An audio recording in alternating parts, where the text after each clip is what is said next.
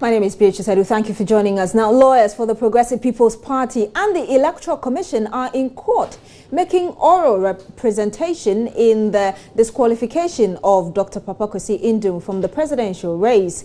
The High Court hearing the case is expected to set a date for judgment after the argument. Lawyers for the Progressive People's Party, led by Mr. Ikwe Otu, are seeking that the court quashes the EC's decision to reject Dr. Indum's forms, as well as restrain the EC from balloting for presidential candidate. But lawyers for the Electoral Commission, led by Justice Chebafor, are vehemently opposed to the reliefs being sought by lawyers for the PPP. A PPP victory in the ongoing case will see Dr. Papakwesi Indum back on the ballot paper. The Progressive People's Party is among 12 presidential aspirants who have been disqualified by the EC from participating in this year's polls. We know that Nana Konnedu's NDP as well as the PNC have all filed their writs, and we'll bring you more at midday.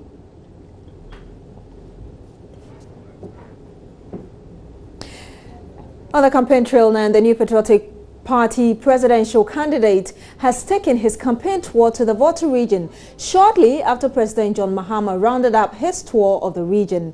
Nana Akufo-Addo visited 5 constituencies on his first day of his campaign tour, where party executives have expressed satisfaction at the number of residents who turned up at rally grounds in all the constituencies. He started the day in the North Dai constituency, where he paid a courtesy call on the chiefs and people of Peki and its environs. Chief of Peki Jogbati Togbe Agamele VI, who spoke on behalf of chiefs in the area, endorsed Nana Akufo-Addo and dismissed the assumption that everyone in the Volta region is a sympathizer of the NDC. He was, however, optimistic the MPP presidential hopeful will help solve the numerous challenges of communities in his area. Nana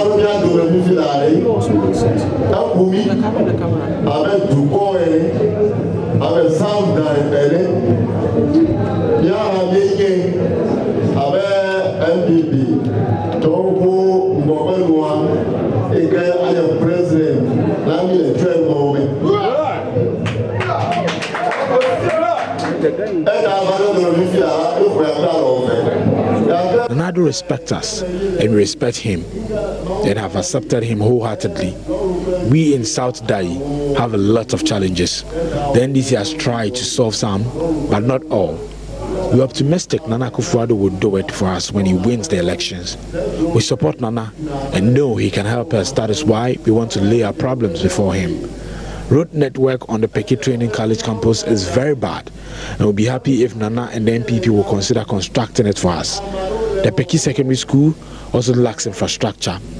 Nana-Addo later moved to a rally at Have in the Afajato South constituency. He outlined programs and policies aimed at creating jobs and revamping the Ghanaian economy to electorate at Have and urged them to vote wisely in the upcoming polls. At Vakpo, Nana Akufo-Addo disclosed he is convinced people of the Volta region are ready for change. He told President Mahama that he will continue to beg Ghanaians for their votes. 2008, I almost made it. In 2012, once again, I also almost made it. This is my third attempt at the presidency of Ghana. I want the support of the people of Bako, of President Mahama says that I should stop begging the people of Ghana to put me in office. I want him to listen to me today as I speak here in Bako. I am not going to stop today. I'm not going to stop tomorrow.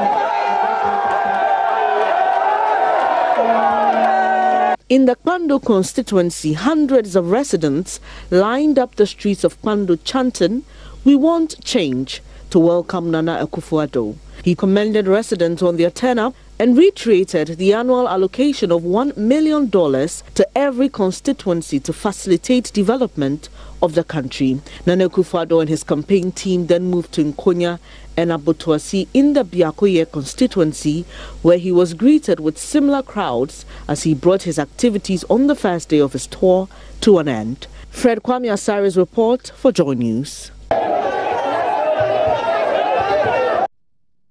And still on the campaign, the NPP leader continues his 5-day tour of the Volta region today. And Fred Kwame Asari joins me live on the line with the latest. Fred, where's Nana Addo now and what has he been saying?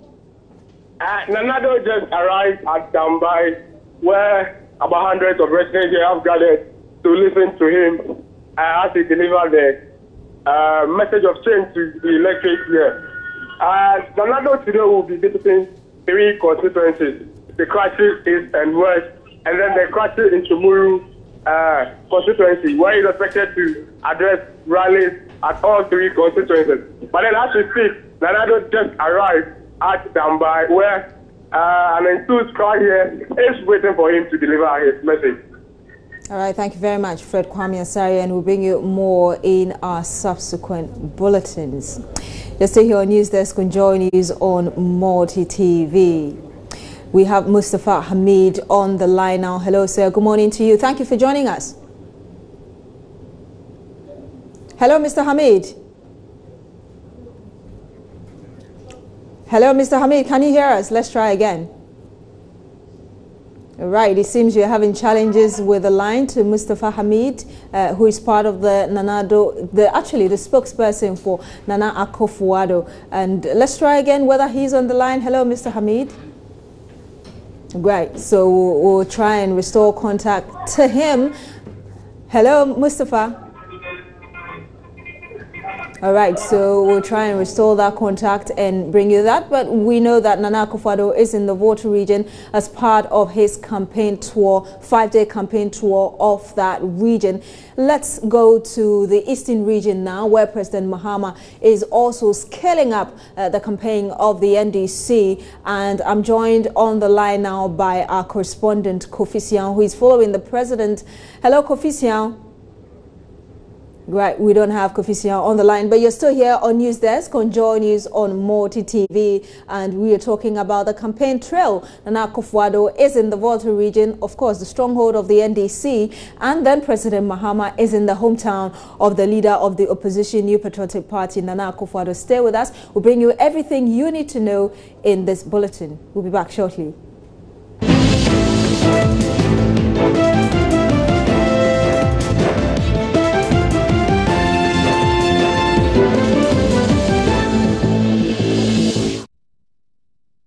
42 days to this year's polls, and both the NDC and the NPP are also scaling up their campaign.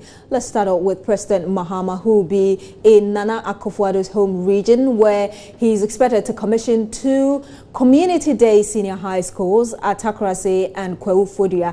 He will also pay a courtesy call on the Ochehini Amweti Oforipeni and inaugurate some completed cocoa roads at Chebi. And I'm joined on the line now by the spokesperson of the campaign team for the NDC, Madam Joyce Bauer. Good morning to you. Thank you for joining us. Good morning, and thank you very much for having me. Good morning to all your listeners. Great. So you've been on the campaign trail with the president. Tell us, what do you think has been the reception to the message from the president? Well, thank you very much. And indeed, you do know that President Mahama kick-started his campaign tour for 2016 in the Western region. We've actually been to the Central region, to the Northern region, Greater Accra, Ron-Ahafo region. We toured Greater Accra region again. We recently left the Volta region, and this week we start our campaign tour of the Eastern region. So we have actually visited about almost 6 regions of this country. And I must confess that party is poised for victory. Our grassroots are ready and waiting for victory. Above all, very ecstatic crowds have received President Mahama across the length and breadth of this country. Indeed, you do know that President Mahama has always admonished us to conduct an issues-based campaign. Above all, he's touting his achievements to the good people of Ghana. and of course promising on improving and enhancing our lives going forward after the 2016 victory. So let's talk about the agenda for the Eastern region. What percentage of the people is the NDC looking at getting for this particular region? Well, thank you very much. You do know that in terms of numbers, in terms of statistics, each and every region has actually set a quota and has been working towards it. For the Eastern region in particular, they set the agenda 50-50. And it's actually couched, which means divided into two or, in equal parts or in equal portions or what have you. So indeed, the people of the Eastern region, the party representatives on the ground, the campaign team, each and every individual appointee in government who hails from the region has been working towards achieving the target of a 50-50% result, 50 for President Mahama and, of course, for the NDC. So we're still pursuing the agenda 50-50, and this week President Mahama's tour of the Eastern region would certainly enhance this agenda and, of course, see it pretty much to its likely conclusion. And indeed, talking about the agenda 50-50, what is the target for parliamentary candidates there? How many seats is the NDC looking at getting? Well, you do agree with me that if we're looking at 50%, it means we're looking at 50% across board. So we are also looking to improve upon our performance in the Eastern region in terms of our parliamentary representation as well. Presently, the National Democratic Congress is the majority in parliament. We are hoping to improve upon that number. And I do hope that the Eastern region, considering some of the individuals who have emerged as parliamentary candidates, I have no doubt that when it comes to the parliamentary as well as the presidential, we will certainly be achieving the target of Agenda 50-50 as set by the NDC party in the Eastern region of Ghana. So what is the NDC doing to achieve this target?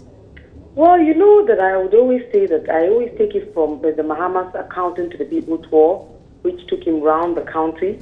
He visited several of these regions over and over again.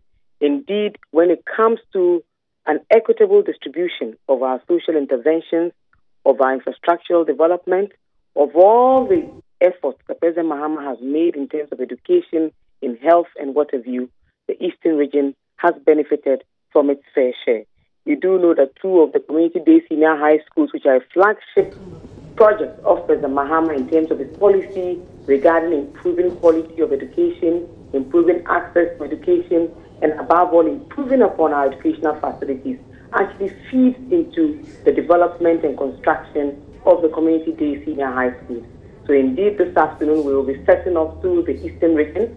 The first stop will be at Takrasi, where he'll be commissioning one of the newly constructed community-day senior high schools for the good people of the Eastern region. Madam Joyce Bauer, sorry to butt in. I would love you to hold on a bit. I need to speak to Mustafa Hamid, but I'll come to you again to continue with this conversation. And of course, Mustafa Hamid is the spokesperson for Nana Akufo-Addo. He joins us live on the line. Good morning to you, sir. Thank you for joining us.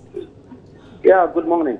Great. So you've also been on the campaign trail with the leader of the opposition party. What would you say has been the reception to the message from Nana Akufo-Addo? You mean the reception of the people of the voter region? Exactly. You've been to the voter region. Yes, you are in the voter region as part of your campaign tour. And knowing that this is the headquarters of the NDC, what sort of reception have you received? Well, it's been overwhelming, I must tell you. Right now, I'm having to move away, far away from the school park where we are having the rally today in Dampai, which is part of the Kratik constituency. Yesterday, we came through the North Dai and South Dai constituency. And then we came to the Biakoye constituency. And this morning, we are starting off from the Kratik constituency. And I can tell you that from what I see on the ground, we might even exceed our expectations. And we have said that our expectation is 30% of the vote in the voter region. All right, so you're looking at 30%. Is it just for the presidential or as well as the parliamentary? Well, just 30% for the presidential. And for the parliamentary, the only place that we've ever held a seat is in the northern voter in the Kwanta South constituency. where Honorable Nayan was a member of parliament. So our prospects for getting seats actually in the Volta region is here in the northern part of the Volta region. We are hoping that we can get at least some 3 seats here in the northern part of the Volta region. Thank you very much. Mustafa Hamid is with the campaign team of the opposition NPP. I still have on the line with me Madam Joyce Bauer to continue, just to wrap up the conversation with her. Hello, Madam. Yes, good morning again. I'm here. Great. So tell us, we know that President Mahama is supposed to be in the eastern region to also, continue with his campaign through all the regions. When is he expected to be there, and what sort of itinerary does he have on his paper? Well, President Mahama is expected to arrive in the eastern region this afternoon. Time for arrival should be about 1 p.m. hopefully, and he'll be starting with the commissioning of the Community Day Senior High School in Takrasi. He will take us all the way to Fantiakwa North for today, and of course we'll end with a second commissioning tomorrow at Pehu Fodwa towards Nkoko. Indeed, you also know that we will also be inaugurating Cocoa routes that have been newly developed. President Mahama actually established the Cocoa Roads Fund to work on roads and rehabilitate access to cocoa producing areas. So indeed, the eastern region being one of such areas will be benefiting from some of these roads that have been funded from one of these key initiatives of President Mahama in terms of rehabilitating cocoa roads. Indeed, he will also be calling on the Ochehene himself, and as is the practice, he normally calls on the traditional ruler to announce his presence in the region, and above all, to engage with the traditional ruler on matters of general concern. So like every other region that we've been to, he'll be doing similarly in the eastern region of Ghana. So indeed, there'll be several rallies, mini rallies, and what have you. There'll be several other engagements with students. In fact, one of the key things about President Mahama's campaign tour has been his engagement with students in tertiary institutions. So indeed, you'll be engaging students in the eastern region as part of the tour. So certainly several of the usual things. I believe that President Mahama would, as always, stick to his message, which is the achievements in infrastructure in terms of education, in health, in roads construction, and above all, in interventions such as water, such as electricity, and what have you. Above all, he will also be taking his message of hope for the future. Indeed, all of these infrastructure projects President Mahama envisages will create jobs for the good people of Ghana, and of course put money in the pockets of the senior citizens who need to make a better living. So indeed, I'm looking forward to a very, very successful tour of the eastern region. I'm looking forward to several projects that have been there for some time, being commissioned and others inaugurated. I'm also looking at a very peaceful and fantastic reception from the good people of the eastern region. You do know that President Mahama has continued to enjoy great support from the good people of the eastern region. He has several of his appointees, including the Honorable Minister for Communications, who hails from the region.